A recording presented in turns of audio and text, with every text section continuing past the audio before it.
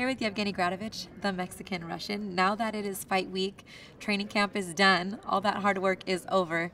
How are you feeling being here finally in Las Vegas? Actually, feeling good because all work done. Just right now, just for weight, it's maybe rest something, little bit work for rest, and we'll be ready for Friday for waiting, and we'll be ready for fight on Saturday night. Great show. It will be a great show, and part of that is because the work that you put in the gym with Robert Garcia. I would have to imagine every fight is more important than the next, but this is an opportunity for you on a worldwide stage on pay-per-view to show people that Evgeny Gradovich is not going anywhere anytime soon, right? Yes.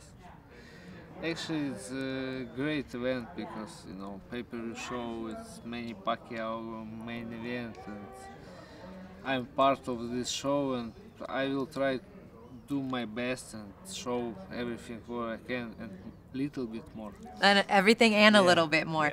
Yes. Talk about your advantage in the fact that the experience, you've been on a pay-per-view before, you've been in a world title fight. A lot of the guys on this undercard, including your opponent, Oscar Valdez, has never been in that situation before. What kind of advantage is that, considering that maybe you don't have as many nerves because you've been in this position before? Actually, I don't know how it will be for my opponent, but for me it's okay. It's for me anyway. It's a great show. It's a great opportunity, and I will try to do my best. And I don't know how will be do my opponent and somebody else, but actually it doesn't matter. I will fight. This is more important for me. And in terms of the opportunity against Oscar Valdez, whether you've been world champion or not, this is kind of a different territory for you because a lot of people are picking Oscar Valdez to win the fight. Even though you're the more experienced fighter, you're the former world champion. Why do you think that is? I don't know.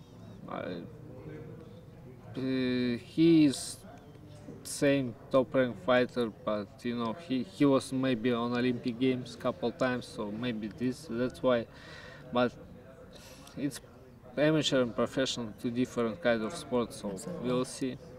We'll see April 9th. It's going down. We're going to talk to you a few more times this week, so keep it right here on TopRank.com. Appreciate you. It's perfect. Thank you. That's perfect. Thank you.